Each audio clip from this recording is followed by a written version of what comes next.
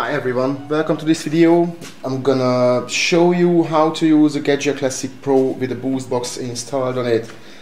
Obviously, first thing first, we need to turn on the machine, let it to heat up for about 15 minutes. I'm gonna speed this up on the video. Just a quick brief information about the Classic Pro with the BoostBox. The main difference, you have a twin switch installed on this one. However, when installing the BoostBox, you could either leave the original switch in place if you're not happy with the decals, but that will come with some drawbacks in regards of Intrashot, temp surfing and the steam boost. Quick run through on the BoostBox. Obviously you have your PID, it's a generic PID, I mean the menu wise and the display wise, however it is customized internally. So I'm not going to talk about that a lot because there are plenty of content on YouTube. Damien has a brilliant video on how to set up the menu. I will link that in the description. We have a pressure gauge. It is a glycerin filled gauge, stainless steel, tracks pressure in the brew group from 0 to 11 bars. We have the dimmer, the flow control dimmer, which we could control the pump output with, and we also have a switch at the back to turn on the LED lights above the water reservoir. Yeah, on top of that, the increase in height is about 5 cm. Well, it is exactly 5 cm. The steam boost is it's kind of the inverse of Intrashot temp surfing. Normally when you are on steam mode, what happens, you bypass in the brew thermostat, so the steam thermostat gonna be the only in charge for the temperature management, so you will get a much higher temperature in the boiler. And what also happens, obviously the solenoid valve gonna be shut off. The actual boiler is only 80 ccm, so it is a really tiny boiler. So once you start steaming, you only have a certain amount of time while you have an impressive steam pressure, and once that tiny boiler runs out of liquid, well, or steam, then you will have loss of pressure and loss of steam output, and that is a kind of drawback of the GAGGIA Classic. But what the steam boost does, while you are steaming, you can turn on the pump and set the flow control dimmer to a low setting, to about, let's say, 9 o'clock or 10 o'clock, about 30%. And what that will do, that will slowly replenish the water content of the boiler. So your boiler will never run out of liquid. And what it also does, it also pressurizes the actual boiler. So it adds a tiny bit of pressure boost to your steaming. If you are using steam boost, what you do, you hit the steam temperature, you wait for the temperature to reach your target, which is about 140, 150 Celsius. Normally for steam boosting, I do recommend to increase the steam temperature a tiny bit, about 5 to 10 Celsius. It's just to compensate for the cold water intake. And once you reach your desired temperature, you also see on the pressure gauge the built-up pressure in the boiler, which is really handy. So the pressure gauge isn't only shows the actual brew pressure, but it only indicates the steam boiler pressure. And once you are ready for steaming, hit the brew button at a low dimmer setting and open the steam valve, and you will be able to adjust your pump regarding these two informations. So you will see the loss of pressure and you will see the dynamic pressure, what you have in the boiler while you are steaming, and you also see the temperature changes.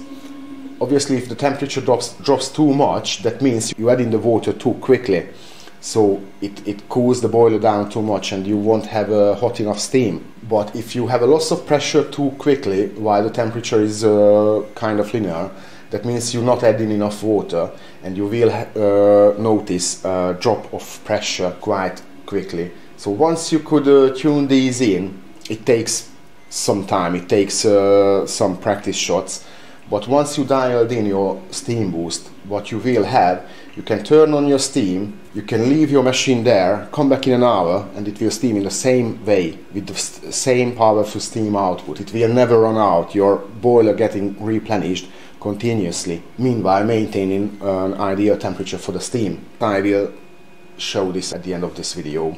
Oh, let's set the steam temperature a bit higher. Yeah, I just increased it by 10 Celsius, so it is set to 147 now.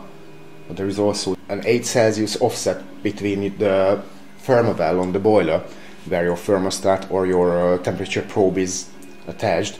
There is an 8 Celsius offset between that temperature and the actual water output of the group head. So hence, when I set it to 147, the actual temperature probe gonna read 155. It is worth to mention, you can only increase the temperature to a certain point, as you do have a temperature fuse on top of your boiler. Once that reaches 184 Celsius, it will trip and your machine gonna switch off until you replace that fuse. So I would say 155 is probably the ideal maximum setting of the steam temperature on the PID, if you have that 8 Celsius taken off at the PSB setting. Getting close to the settled temperature. One more thing worth to mention. The actual switch is a tiny bit smaller than your original switch, so it does not line up. On this one it doesn't line up at the bottom, but on the ones I'm posting, because this is an old switch, I'm not buying these ones, because the other one I found is equaled, so it has a tiny discrepancy there and a tiny one at the top, so it's not as visible.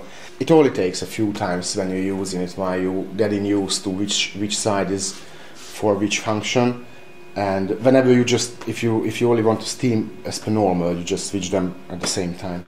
Now we are moving on steaming. I will not steam milk on it because that won't show the capabilities of the steam boost. Let's turn the machine onto steam first. Yeah, you also need to switch off the solenoid, as you don't want water through there. So steam boost is achievable without replacing the switch. The switch is only there for intrashot temp surfing. Wait for it to heat up. So it reached its target temperature once. Now the temperature is dropping. You're gonna wait for it once it triggers it again. Yes, it did. And turn the pump on.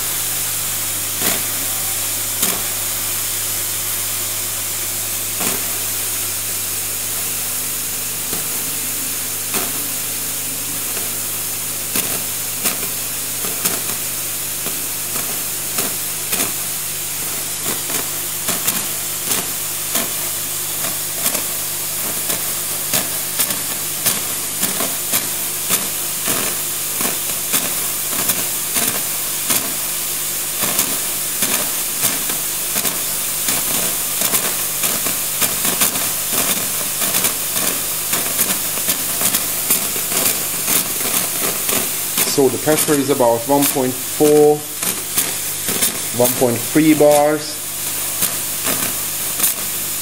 The boiler temperature is settled, so it is between 130 and 140 Celsius. I mean 140 and 150.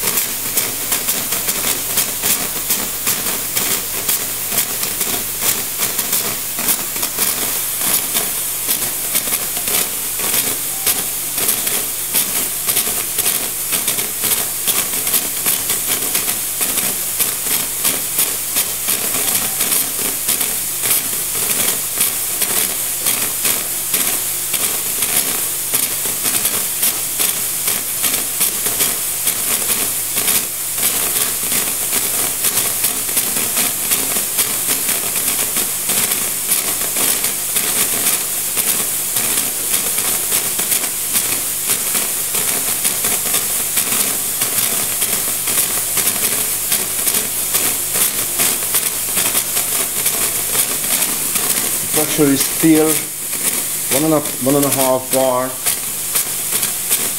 dropping 1.2.